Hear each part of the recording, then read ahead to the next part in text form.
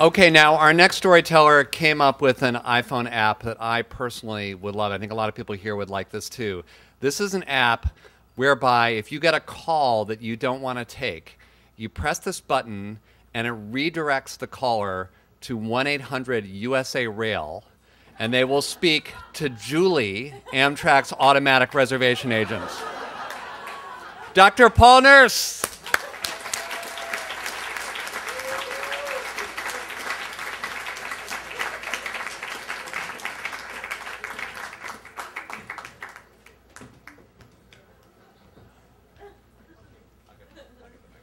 Thank you. Good evening, everybody. How are you? I'm a geneticist. I study how chromosomes are inherited in dividing cells, but my story tonight will be more to do with my own genetics. You probably gathered I'm English. I was brought up in the 50s and 60s in London. My family wasn't very rich. I had 2 brothers. I had a sister. My dad was a blue-collar worker. My mum was a cleaner. My siblings all left school at 15. And I was a little bit different. I sort of did quite well at school, and I passed exams, and then I somehow got into university, got a scholarship, and then did a PhD. But I wondered, why am I different to the rest of my family? Why did they all leave school at 15, which is in fact what happened? Well, I didn't really have much of an answer, but I felt a bit unsettled about that. You know, I wondered about it occasionally, but I carried on with my life. I got a job in a university, I got married, I had 2 children, Emily and Sarah, and, you know, just got on with things.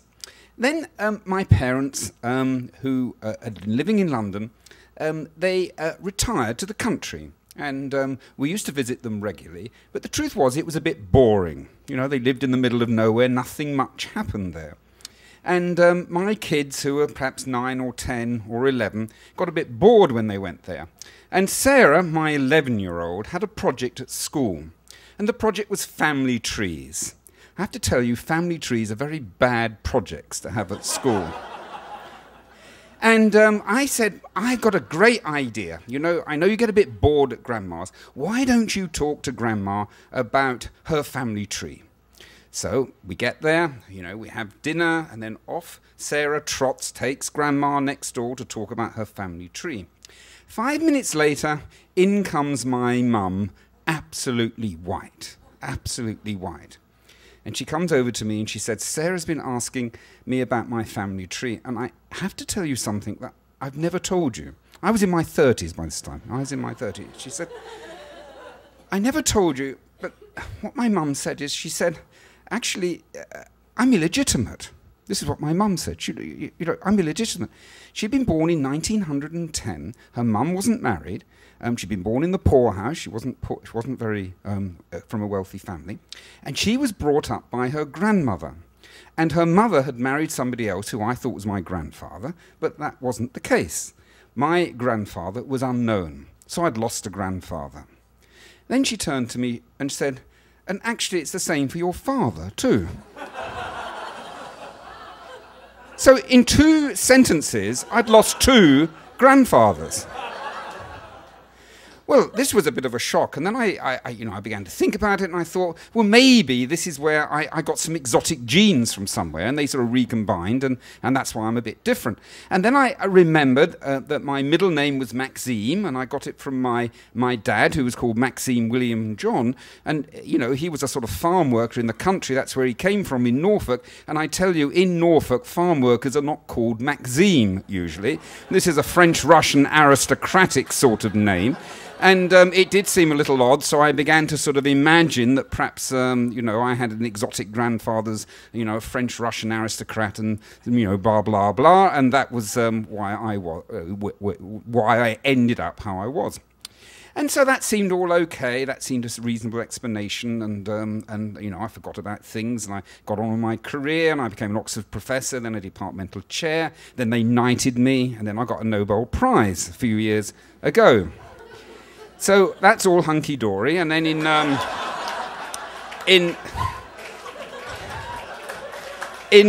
2003, I decided to come to New York City. Both my parents had died. They lived till their 80s and 90s. And so I came with my family to New York City to be president of Rockefeller University in Upper East Side. And a couple of years ago, 2007, I thought I should try and get a green card. Have you ever seen those poor bastards all there queuing up when you come into immigration? They're all people like me who have to wait there for an hour and a half and have their fingerprints all done. Anyway, and so if you have a green card, residence card, you avoid that. Okay, so I applied for a green card, huge amount of paperwork. You've no idea how complicated it is. Sent the thing off, waited a number of months, came back, and I was rejected. And I thought, how come I'm rejected? I'm a knight, I've got a Nobel Prize, and I'm president of Rockefeller University, and they reject me for a green card. I know Homeland Security has high standards, but I mean, this did seem more than a little ridiculous. So I looked through all the paperwork, and I eventually found out they did not like the documentation that I'd sent with my application. So I went through it, and I picked out, they particularly didn't like my birth certificate. So I got my birth certificate out. And it was a so-called short birth certificate, which we have in Britain, which names who you are, where you were born, the time you were born, your citizenship, and so on. It doesn't happen to quite name your parents, okay? It's a perfectly official document, but that's what I had. And so I thought, well, I can go and get the long certificate. I knew the registry office would have it, so I phoned up London, the registry office, and said, please send that in the post. I told my secretary in my office, when it arrives, bundle it all up again, send it off to those silly jerks in Homeland Security. I went on holiday for a couple of weeks, went to New Zealand, came back, undoing all the mail, looking at my emails and so on. Several people in my room. I had my secretary, her assistant, my wife who came in, my lab manager was around, so there were quite a few people around. And then I remembered that I told my secretary to get this package sent off, so I asked her, did you manage to do that? And she turned to me and she said, well, I didn't do it, she said, because the certificate arrived. I looked at it and I thought, maybe you got the name of your mother wrong. And I said, of course I didn't get the name of my mother wrong. Don't be absolutely ridiculous. So she handed me the certificate, and everybody sort of started to look at me. You know, it's a bit of a strange conversation to have. So I open it, I look at it, and there, you know, the name Nurse is my mother. And I say, well, you know, not a problem there. And then I look at it again, and the name was Miriam Nurse. And that was the name of my sister. It was not the name of my mother at all. It was the name of my sister. So I'm looking at this thinking, oh my God, the registry office have cocked up again, you know? And then I look a bit further, and where it says father, there's just a line. Just a dash, no father. And then my wife comes up and says, you know what this might mean, Paul?